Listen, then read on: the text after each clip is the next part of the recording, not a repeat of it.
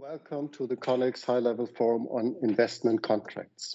The conference will be held in English with Spanish and French translation available. My name is Thomas Henschel, and I have the honor to guide you through these 2 days as your moderator. An international mediator based in Berlin, Germany, I have supported negotiated agreements for sustainable productions in several sectors in Africa, Southeast Asia, and the Americas. Before we start with our first speaker, please let me very briefly introduce you to the forum's design and share a few thoughts and provide an overview of our program. Why do governments need negotiation support? Multinational companies have entire teams that only concentrate on negotiation contracts. Most governments simply do not have enough experiences in negotiation complex commercial contracts. Negotiation support provides balance at the table, ideally leading to better deals for everybody. Just a few thoughts about our topics. The raw material sector drives the economy in many emerging countries. Well-negotiated and implemented investment contracts are crucial to a country's development. Contracts are generational in scope, lasting 25 to 30 years. What one generation negotiates will have an impact on the next generation. So governments must consider tomorrow's potential impact today. Climate change, sustainable infrastructure, just transition, and the impact contract negotiation support can have are all very complex issues. To further our understanding of complex issues, a multi-perspective lens is needed. Therefore, we are pleased that our forum has attracted such a diverse group of distinguished guests and participants. With so many different perspectives, public and private sector, legal, financial aspects, technical, social, and environmental, just to mention a few, we are confident that we can explore the challenges, ambiguities, and contradictions of each topic to create a comprehensive view. We will learn from experiences in the field, what went well and what could be improved. And we will challenge existing concepts and narratives on our search for more focused questions and to create new approaches and better strategies. All participants will have the opportunity to engage in the discussion. A question function exists, which my co-moderator Sun Min will be monitoring to feed as many of your questions into our Q&A sessions. Our ambition will not just be to rethink, it is also to implement. To create something new, and that's what we all need right now, we must go beyond what is likely to happen. We need to create what is possible, as the economist Alfred Hirschman framed it. That's our ambition. It may be utopic, but we should not shy away from that. This indeed is transformation. Our program follows these thoughts and will look at all issues from different angles and with our ambition to identify strategies that will make a difference. Today is dedicated to contracts as levers for sustainable infrastructure, and tomorrow we'll focus on contracts and addressing climate change. Again, welcome to Connex High-Level Forum. For those of you who just joined, we do have Spanish and French translation. The conference language will remain English. And I now have the honor to present our first speaker to you, Dr. Bärbel Koffler. Bärbel is Parliamentarian State Secretary to the Federal Minister for Economic Cooperation and Development. She has extensive experience in human rights policy and humanitarian aid, leading both issues as a commissioner at the Federal Foreign Office. Please welcome Dr. Bärbel Koffler. Bärbel, the floor is yours.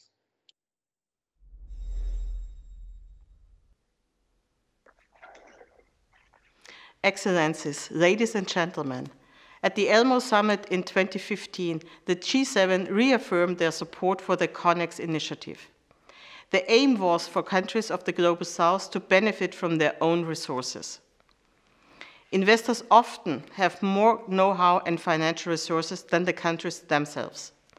This puts them at a clear advantage.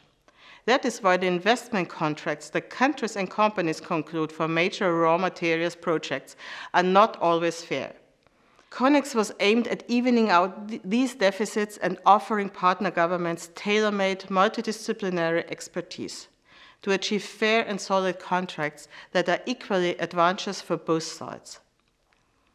And now, with the G7 presidency back in Germany's hands again, a first chapter has been completed for Connex.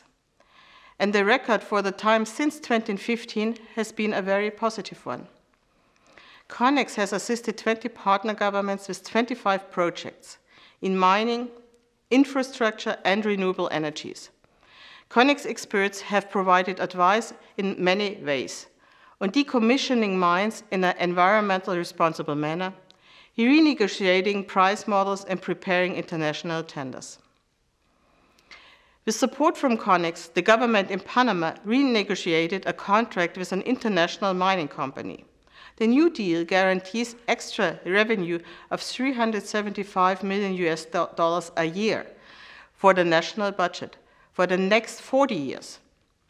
In Liberia, the renegotiation of a pricing agreement for an iron ore project generated revenue of up to $17 million for the country, a 24% increase in revenues. These are real success stories. In order to meet challenges such as a climate change in future, strong investment is needed in the raw materials of a climate-neutral transformation. The expansion of renewable energies and of e-mobility will trigger a new rush for resources. The World Bank is expecting an increase in demand for critical minerals of up to 500% by 2050.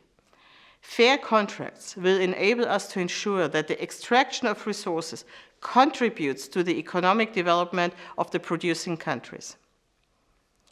This means, more than ever, well-negotiated and fair investment contracts are essential for achieving the 2030 Agenda and the Paris climate goals. I'm happy that this forum is exploring the role of complex investment contracts from different angles. You are all enriching the debate with the expertise you bring from politics, research, industry, and civil society. Some of our partner countries will be giving first-hand accounts of their experience gained in contract negotiations. With the startup financing provided by Germany since 2015, Connex has grown into an internationally acknowledged service provider. Many of you have been supporting Connex in its development with advice and in a practical way, and I want to say thank you for that.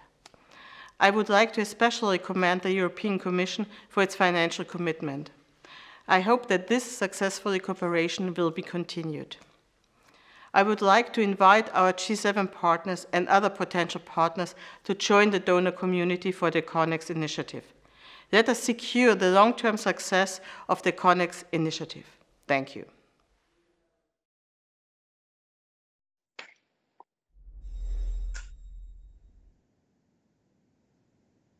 Thank you, Bärbel Koffler from the German Ministry for Cooperation.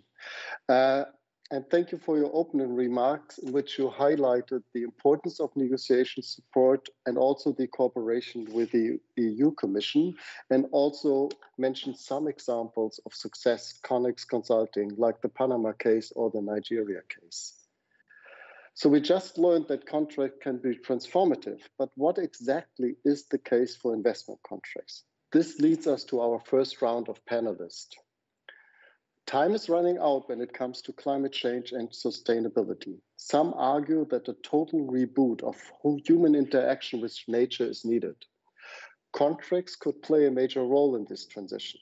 We are talking about a transition to a green economic, creating prosperity for everybody and preserving the value of nature for future generations. We must talk about the just negotiation of contracts, stopping the resource colonization. What would a true partnership and a culture of dialogue look like? Who needs to participate? How must negotiations be done to create better outcomes for everybody and not just a few?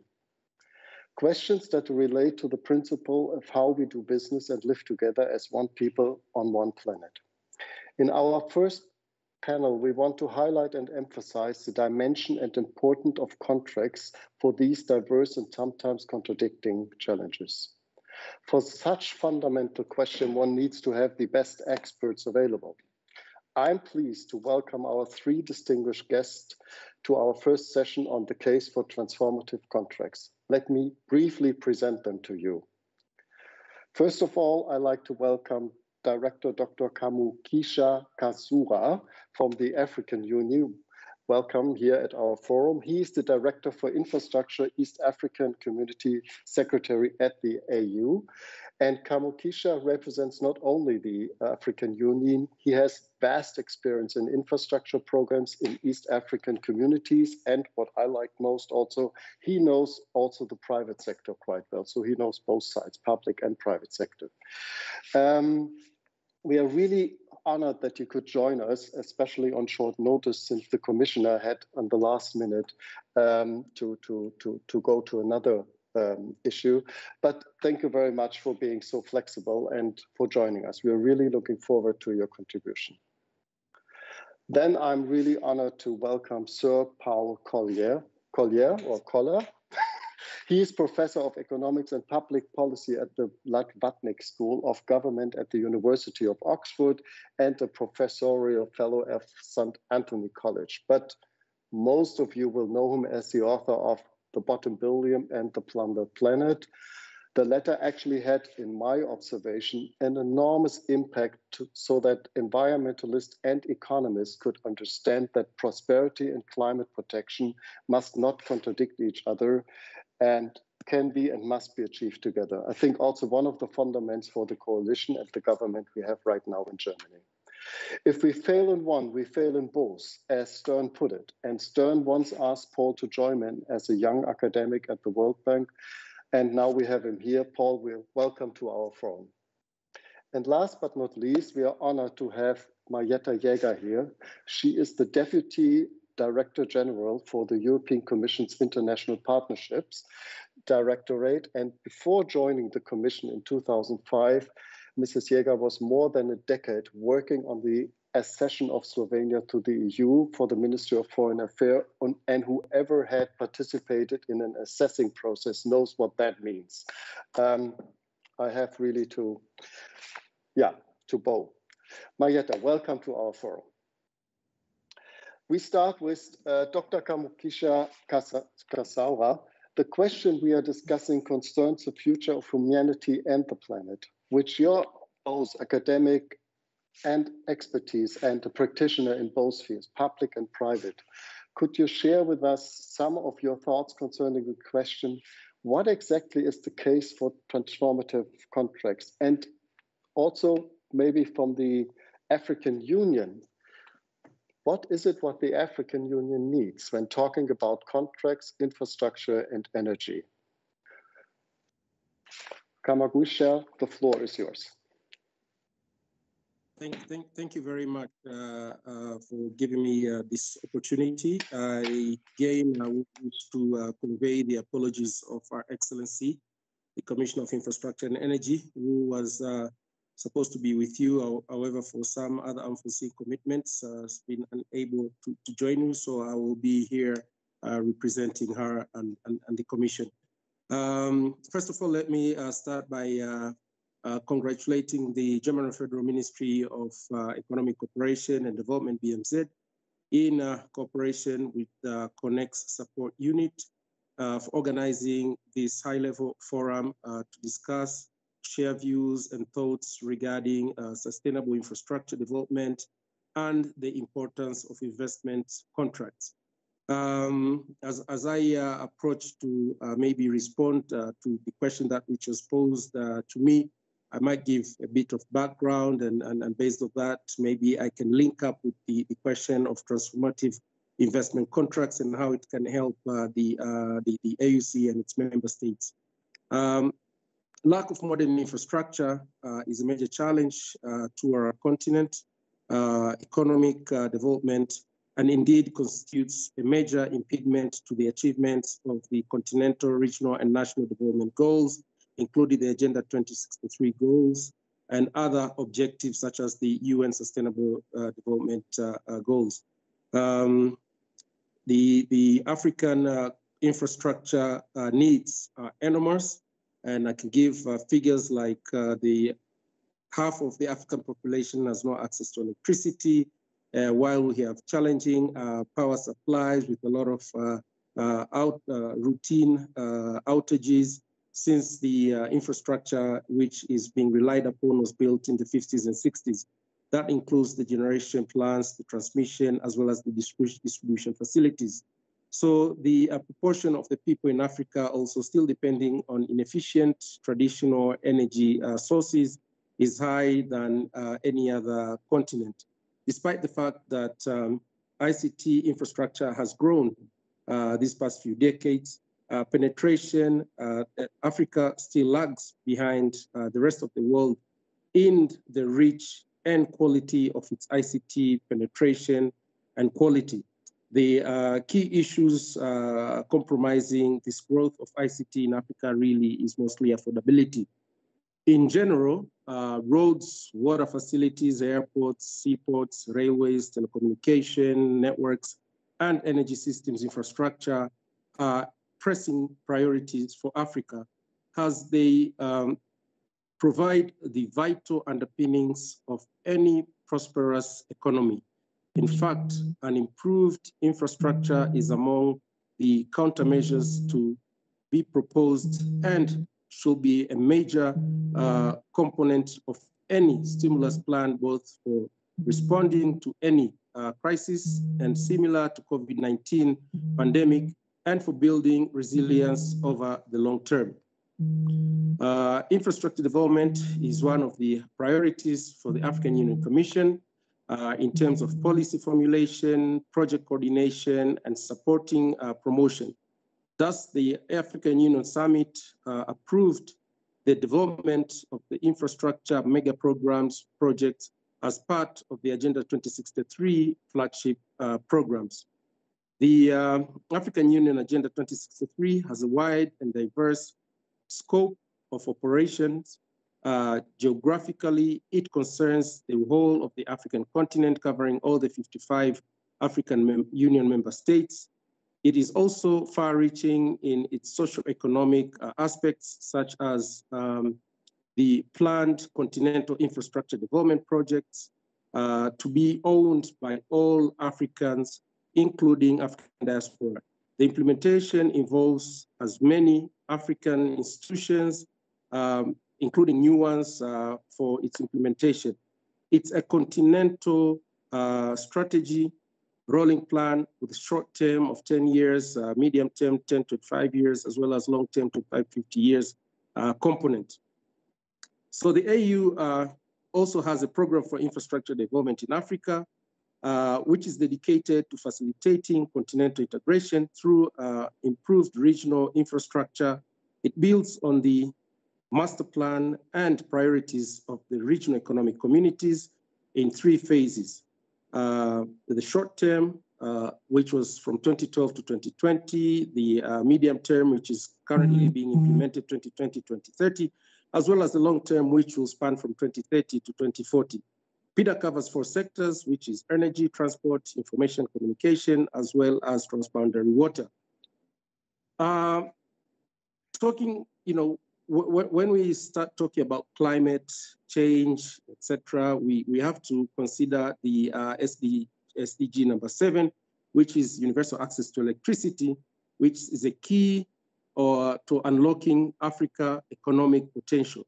The availability of electricity is critical to growth of industry, which in turn will increase production for domestic consumption, foreign exports, create more jobs, generate additional tax revenues, and ultimately result in increased development through the continent. I'm covering some of these projects, the major priorities within the continent, covering the different sectors, trying to link up with the aim of the Connex strategy. So currently, the major AU energy goals is to operationalize the Africa Single Electricity Market and the Continental System Master Plan. The 2 AU initiatives are being coordinated by the African Union as well as AUDA-NEPAD and supported by the European Union as well as the African Development Bank with technical inputs and contributions from the Pan-Africa energy stakeholders. All these plans call for massive capital investment, both local and foreign. Since most of the governments in Africa cannot mobilize the necessary funding on their own, private capital is needed. Thus, there is a need for governments in Africa to adopt asset recycling. This will enable governments to unlock the capital they invested in profitable infrastructure, example, roads, power plants, airports, rails, and fiber optics networks. And this now brings the connection to the need to have this Connex in terms of supporting investment contract negotiations. Furthermore, development finance institutions will play a vital role by providing risks, hedging instruments, and credit enhancement, as well as support local currency financing to strengthen local capital markets. Through such measures, infrastructure will be underlined as an investment asset class, including for international and domestic institutional investors.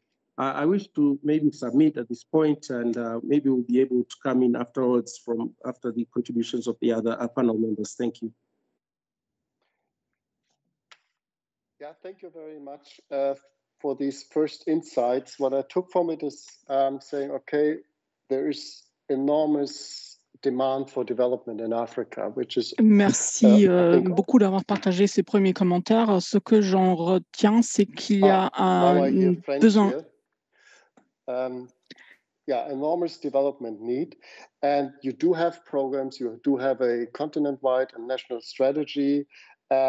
It's enormous amount of money is needed, investment are needed, and for this you need public-private partnership, of course, and here then will contracts come into place beside World Bank and other institutions that obviously also play a huge role here as stakeholders. I leave it with this and then would just immediately go to Paul, and I think later we can then come into a interaction with each other in the discussion. But thank you for laying out the ground and the needs and what has already been done. Paul, in your books, You're Not Getting Tired, and I admire you for that, for not getting tired, point out that restoring environmental order and eradicating global poverty are the two defining challenges of our area. From your perspective, what contribution can contracts make to jointly achieve these goals of restoring the environment and eradicating of poverty? Paul. Thank you very much for inviting me. Yes, I've been working on this for a long time. I've never been working so hard on it. I think I was in at the birth of Connex, and I would like to congratulate the German government of being able to continue a commitment to Connex despite a complete change of government. And that is a model of continuity and partnership across different political parties to achieve an overarching common purpose. So I just wanted to thank you. I would say nothing would have kept me away from being at this conference in person, except that this is the first day of a week-long conference on exactly the same theme that I'm hosting in Oxford, and I've got 50 people here, and I am the director of the course, and I need to be there all the time. So I have just excused myself on the grounds that I really have to do this.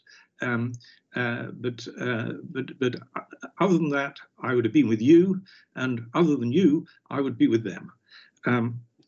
Now let me say something substantive. As the representative of the African Union so articulately expressed, Africa needs a lot of big investments in infrastructure, and for that it will need a lot of private investment, and for that it needs to make some commitments but it also needs to avoid some other commitments, because one of the main benefits of natural resources is the tax revenues they bring. And so it's very important to avoid locking into some things, but to make commitments to other things. So just let me explain that for a moment. Don't lock in too soon to things that are still very uncertain until they're resolved. For example, the energy prices very high at the moment. Who knows what will happen to the energy price in the future? And we can at least anticipate that these price changes will happen. We can't anticipate how they'll change, but we can build resilience by scenario planning, which says, suppose they went up very high, suppose they then went very low. What would we do? How would we structure contracts in a way that was mutually beneficial and yet satisfied all our constraints? So anticipating the future means don't lock into some contracts, keep them open. Right? And there's a danger that some contracts have been locked in too soon, and as a result of that, are now generating too much revenue for natural resource companies and too little for the country. So avoid such commitments, and where you're locked into them, find ways of unlocking. But so that's one thing where you've got to actually extricate yourself from commitments you should never have made. On the other hand, you need to anchor the uncertainties which are deterring private investment. And it's quite clear that that the only way you can anchor these, put these anxieties to rest, is by making some commitments that that resolve the anxieties. And so that's the balance. You commit on the things that get rid of investor anxieties, but you avoid committing on things that lock you in to lousy contracts, or to contracts that may become lousy because of events. The next thing I want to discuss, and I won't go on for very long, but you need to learn rapidly. When you're facing uncertainty, you need to learn rapidly, and you do that by experiments. It's a very good thing to start with a leadership that sets out very clear goals and then devolves decisions about how to achieve those goals to specialist teams. And for capturing the benefits of natural resources, you need a lot of specialist teams that work in parallel with different experiments. Some things work well, some things work badly. You can learn both from the successes and the failures. In doing all this rapid learning, context is king. And by that I mean that local knowledge, the sort of knowledge that only people in a country, in Africa, can have, they have that knowledge, and so they have to have the agency for taking decisions, not teams in Washington or wherever. Foreigners don't know best. You know best, but you need to fuse the contextual knowledge you have with the generic knowledge and the experience from people that have done it elsewhere, succeeded elsewhere. And so that's the fusing of the knowledge you can acquire from experiment, from learning from others, with the contextual knowledge that you have. And my final point is that you need to build partnerships which find common interests. And one sort of common interest is to avoid disputes by anticipating that changes will happen. You can't know what the changes will be, but you know there'll be changes. Prices are volatile, for example. All sorts of supply shocks are coming along, as are happening at the moment. And so you need an environment which says, supposing these things happened, suppose that was a scenario, how would we avoid a dispute by finding mutually advantageous ways of solving that? And so anticipating change, the fact that there'll be change, coming together in partnerships that say, what would work for both of us? What would work for the company and for the government? What would work for citizens and for the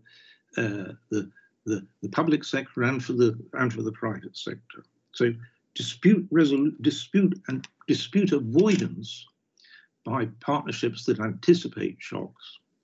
And finally, rapid dispute settlement when they arise. And here the key principle is avoid a mentality of a zero-sum game. Avoid the sort of courtroom mentality of if you win, I lose. So I'm going to win at all costs and you're going to lose. That's a very damaging mentality. Yeah. The essence of good dispute settlement is to build partnerships in which you discover new ways in which you can settle this dispute with ways that you hadn't thought about, but actually benefit both of you. That's the principle of good dispute settlement. It's a technique, it's a skill doing that. And that's the sort of thing that Connex can bring. So I think Connex is an enormously important initiative. Nothing but what I'm doing here in Oxford here today would have kept me away from it, but congratulations. Shortly, I'm going to have to go back to my group, but I'm happy to take any questions in the next few minutes, by all means. Yeah. Thank you, Paul, for this statement. Being a mediator myself, when I'm listening to you, what you expect and how you actually perceive Connex, and I simply heard, okay, it's actually a mediation center that supports the governments, not only with their expertise, but also with the process of how you actually deal with uncertainty, how you keep contracts open and make it more flexible because the future is open. And also this learn fast, but learning fast actually also requires an attitude that wants to learn and that is also open to make mistakes and learn from them. You call this the experimental thing. And that, of course, the perspective of the local people is so important because they do have the knowledge, and that we can actually build partnership by anticipating that, of course, we will have disputes in the future. So it is crucial how we deal with these kind of disputes. As a mediator, I would say we cannot avoid conflicts, but it is very crucial how we deal with these so that both go from the table as winners and not one wins and the other one loses on the account of the others. So far, thank you very much, Paul. You want to add something immediately because I wanted to go to Marjeta. Can you, just give me, because Marjeta is also still waiting and I know she has lots of thought. Marjeta, I'm so glad you're here and you can make it. I know you're very, very busy. From your EU perspective, what is it, what you're looking for? What is what you're expecting from an initiative like Connex? And I may also add already, maybe you want to answer it immediately or maybe later.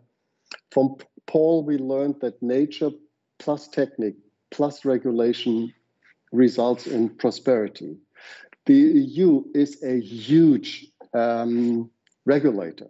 So also, it's not only what you expect from Connex, but as a huge regulator and important regulator, what can you bring to the table and actually do so that this becomes a success? Marjeta, but we are happy you're here. Thank you. Thank you very much. The floor is yours. Thank you very much. So, Excellencies, ladies and gentlemen, it's on. Can you hear me? Yeah, I can hear you. Okay. So let me try again. First of all, to thank you for the kind invitation to the European Commission. Really, thank you to Connex Support Unit. And as you know, it has been said before, the European Commission has been strong supporter of Connex from the beginning. And let me use this opportunity also to congratulate the German government really on this initiative and on the follow-up. And as you said, the European Union has always aimed at being really transformative in promoting social and economic development, both within the European Union and, of course, also beyond its borders, because the economic progress is embedded in our democratic values. And, of course, we would like to deliver lasting social and economic benefits to all communities. And this also brings us to the forefront of the responsible business practices and to tackle also our global challenges, especially in the times of crisis as we are facing today.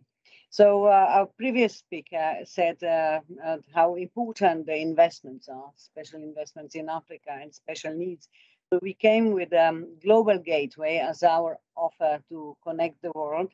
And it is an investment offer to our partner countries, which intends really to increase the scale and impact and to focus on countries' key transformative objectives. Because we all know that the mining sector is of the key importance for achieving the digital and green transformation. And it has been said before that the use of the global raw materials is expected to grow substantially and basically to double in decades ahead. I think that according to OECD, it should increase to 167 gross tons by 2060. But at the same time, we know that the mineral extraction plays a dominant role in like 63 economies. And we know that it's also a quarter of global GDP. But I would say 70% of those population across those countries live in the extreme poverty. So we believe that the extractive industry plays a key role in lifting people out of the poverty, and the growing demand for the critical raw materials presents opportunities to support the energy and digital transition, as I said. That's why for the EU partner countries, this is an enormous opportunity to promote the sustainable investments and to develop the value chains and local value addition, as was said before, and capacity. And yes, we believe in strong partnerships, and we are supporting partnerships in the Global Gateway that amounts of 300 billion of investments. The first step is the Africa investment package, was 150 billion, and it's part of so-called the enhanced partnership that was agreed at the EU-AU summit. But also from the African Union Commission speaker said that mining investments and associated infrastructure projects generate basically enormous costs. And as such, the transparent level playing field, accompanied by efficient regulatory and administrative processes, in particular on contractual requirements, is really vital for achieving transformative sustainable development based on the quality interventions. And therefore, we support Connex because the well-negotiated contracts take into account the social and economic externalities. Those are key. And also they provide investors certainty that they need when facing the risk of unfair and discriminatory business practices.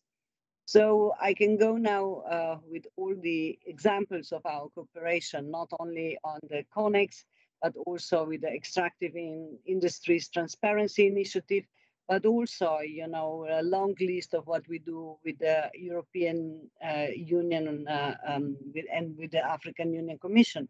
So, for example, we support the African Mineral Development Center that will be launched at the beginning of October in Addis. And I would also like to mention that we do so because we do believe that the transparency and good governance are the cornerstone of policy in this area. So just to say why we are such a believer in Connex, because we believe it's crucial in supporting our partner countries in contractual negotiations. Really, this results in more predictable and mutually fair contract negotiations. For us, this is key, and it is also attracting responsible investments in the sector at the time of the growing demand. But moreover, it really serves to avoid the mistakes and insufficiency that could result in the contractual damage, potentially reaching the billions of euros. And examples of the success were put before by the keynote speaker, Dr. Barbel Koffler, and she also quoted the examples of Liberia, of Panama, I may add Argentina, but we need to do more because we would like to promote the responsible and sustainable mining practices going beyond the formal sector, including also artisanal and small-scale mining sector. We all know that we have around 50 million with the trade part, also 150 million in this business, and the lack of the health and safety measures often pose health risk for miners that can be fatal. And also, I'm talking about social protection and labor abuses, including children. The miner sector sees more than the worst cases of the forced and child labor. So here we also believe that the sound and fair contracts can have a transformative effect, and as they have a key role to play in ensuring the good and fair working conditions and social protections of the worker. And this is something that we would like to continue to work with Connex, and also with tackling the many challenges of the ASM sector. And here we also have a partnership for responsible minerals and support to the mineral regulation of OECD to the due diligence guidance. So finally, let me say 2 words about the Global Gateway. As I said, this is our comprehensive strategy to bring major investments. And of course, the Global Gateway goes beyond development cooperation. And it is, sorry, someone is talking. So should I continue or should I stop the speaker? Distinguished speaker, can I conclude? Basically, yes, I would just like to say that the Global Gateway is designed to leverage resources from the private sector and really goes hand in hand with the public and private financial institutions. And it's being really rolled out in the Team Europe approach. But let me conclude that it's crucial to ensure the local value addition. At the moment, so I don't know if the somebody from the regie is loud, or I don't know who is this. No idea, but okay, let me just conclude that since we believe in the contractual power of negotiations, as I said, not only for good and the legally sound contracts that can bring a lot of future prosperity and revenues mobilization in our partner countries, but also better working conditions and the local value that adopt into an integral part of the contractual negotiations. I think that this is the future, and the Connex.Initiative is central in all these partnerships that we are putting together. So we are therefore really looking forward to continue our cooperation with Connex and to improve the transparency, contractual obligations, governance, and transparency. So thank you very much. Unfortunately, I will not be able to stay with you for a long time, so I have 5 more minutes if you have any question. but I can just say our commitment to Connex will continue. Thank you very much. Thank you very much, Marjeta. It's good to know that at the European Commission somebody is who really has the broad horizon of all the problems and takes all the challenges and ambiguities of these issues very serious. What I also heard from you is that you're saying, okay, we have to do more. I don't know if you can say this in public, but does it also mean that the European Commission actually will invest more into these kind of initiatives to support negotiation support services? Is that already clear?